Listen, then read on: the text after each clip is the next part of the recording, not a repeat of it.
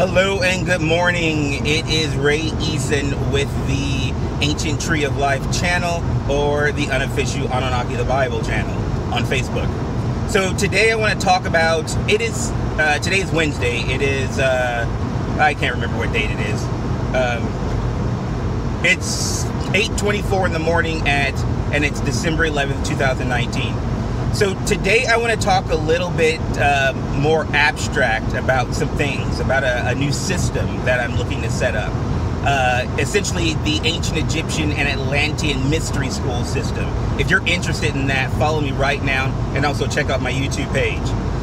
So last night I went outside and it was really cold. It's winter time, so it was really cold out. And the moon is almost full, so I look up and I notice that the sky is just a deep, rich blue, and it looked gorgeous. It was like not totally dark, but with a light hue going through it that made it look just gorgeous, right? And you could see several, at least 10 stars, maybe even 15 that were out last night.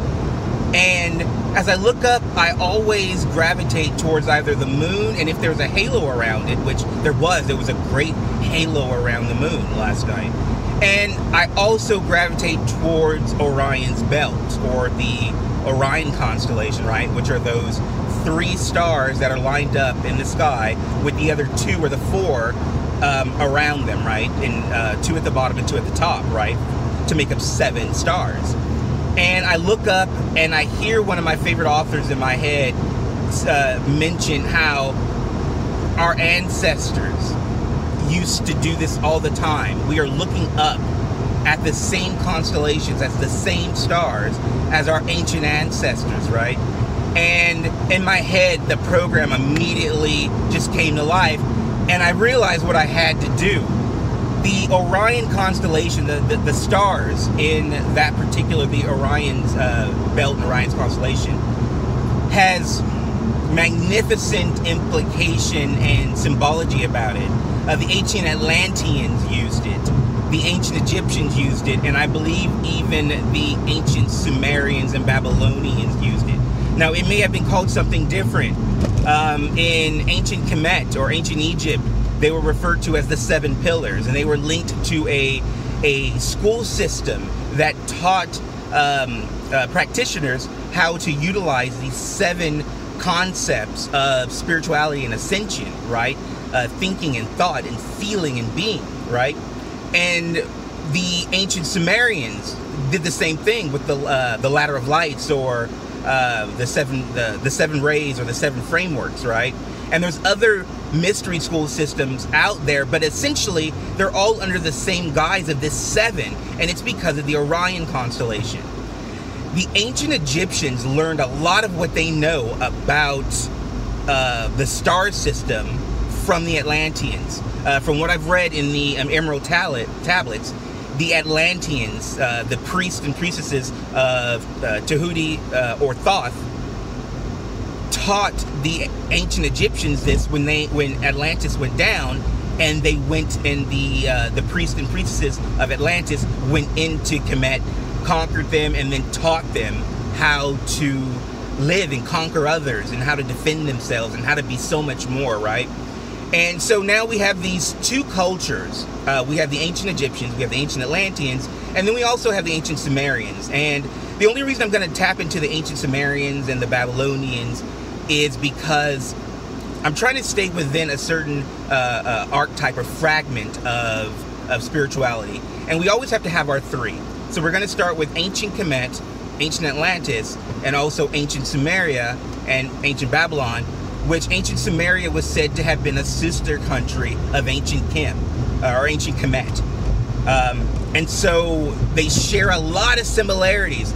And what we'll do with this 3, we'll use 1 as the core, which is ancient Kem.